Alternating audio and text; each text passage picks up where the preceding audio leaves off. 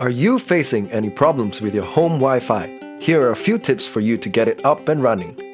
If you're experiencing no Wi-Fi connection, you must first check the status of your account. Make sure that your account is active. For you to check on the status of your account,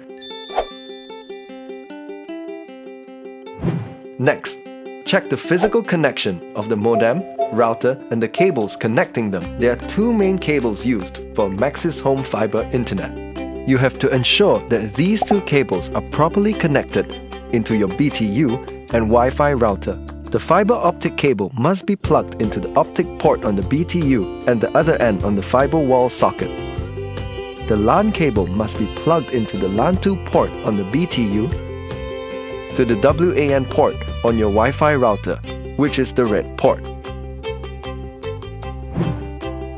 If your problem with your home fiber internet still persists, please feel free to contact our customer service team at 1-800-82-1123. Or, if you're a Maxis customer, just dial 123.